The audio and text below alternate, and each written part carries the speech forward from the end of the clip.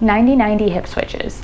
For this exercise, you want to bring your front foot to 90 degrees and then your back leg to 90 degrees. From there, you sit nice and tall and you can bring your hands to your belly as you lead with that back leg and open it as much as you can. Rock onto your butt and rotate coming down. If you need to put your hands down behind you, you lead with that hind leg, open it up as much as you can, and then the other leg follows through. You want to make sure you're going as slow as you can, right? The slower the better means more active range of motion.